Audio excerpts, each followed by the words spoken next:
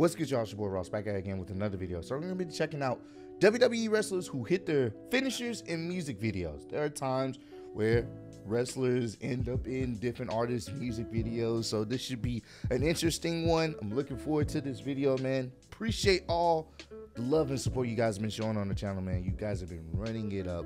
We're almost at 100K, and I'm very thankful for all the love and support you guys have been showing.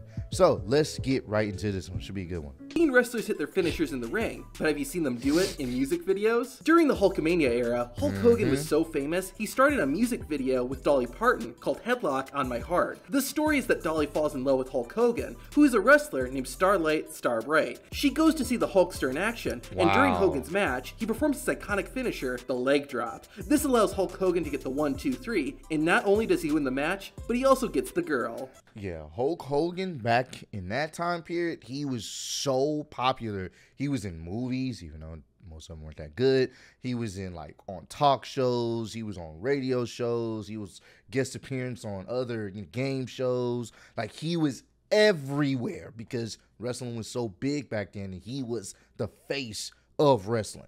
Now this is just awesome. We all know that the rapper Bad Bunny has gotten into the WWE ring and beaten people up. However, wrestlers have appeared in Bad Bunny's music videos and done the same thing. In the song Kickin 2 Ares. Oh yeah, and I believe Ric Flair was in one of Bad Bunny's videos. I'm not sure.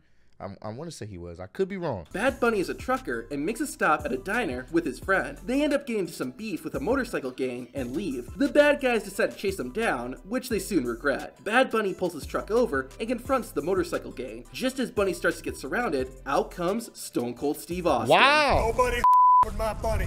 What? Texas Rattlesnake acts like it's an episode of Monday Night Raw and begins cracking open a can of you-know-what. The best part is when he nails one of the guys with a Stone Cold Stunner. After everything is clear, Austin and Bunny celebrate with beers. But just like what Donald Trump learned at WrestleMania 23, you can't trust a rattlesnake. And Stone Cold hits Bad Bunny with a stunner to end the music video. That's cool, but check out the unedited clip. Oh wow! That is, bro. Bad Bunny is a fan of wrestling. He's had multiple wrestlers in his videos, and he's wrestled at a WrestleMania. He is a fan of wrestling. I think that's dope. I didn't even know he had a video with Stone Cold. I ain't gonna lie to you. I'm a rapper, bro. I'm definitely hitting up like a Stone Cold or The Rock. Can you please be in my video?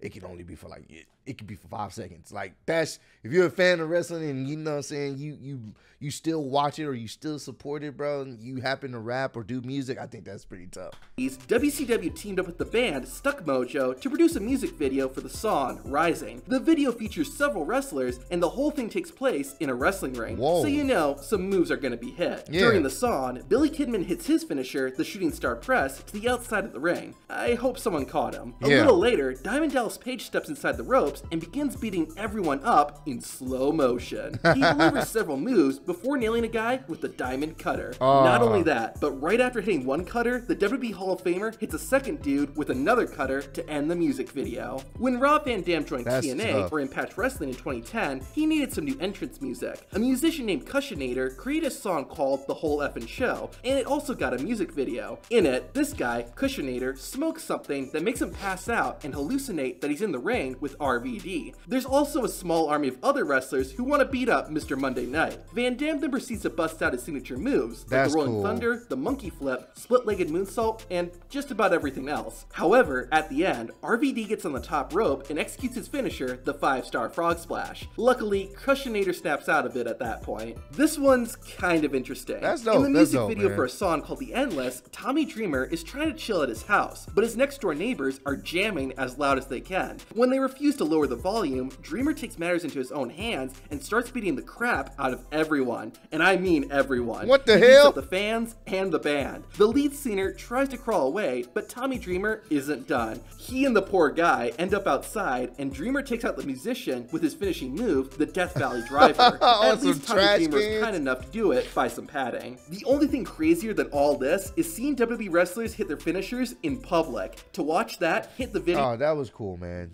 That just shows how powerful like the love for wrestling is, man. And for me, it's one of those types of things where at one point, you know, I lost the passion. Like I wasn't feeling it, but I was able to come back, and it just brings me to the moments when I was a kid, when I used to watch wrestling all the time and used to just be amazed at what I was seeing in the ring. And it's not as popular as it used to be. I don't think wrestling will be as popular as it once was, but if you're able to still enjoy it, if you're able to like really, you know, appreciate the craft and appreciate the work that's done in any ring, it doesn't even matter if it's WWE, AEW, Impact, you know, New Japan, wherever you love wrestling at, even it could be at your local gym or whatnot. If you love it, if you have passion for it, don't be ashamed of it, you know, just, you know,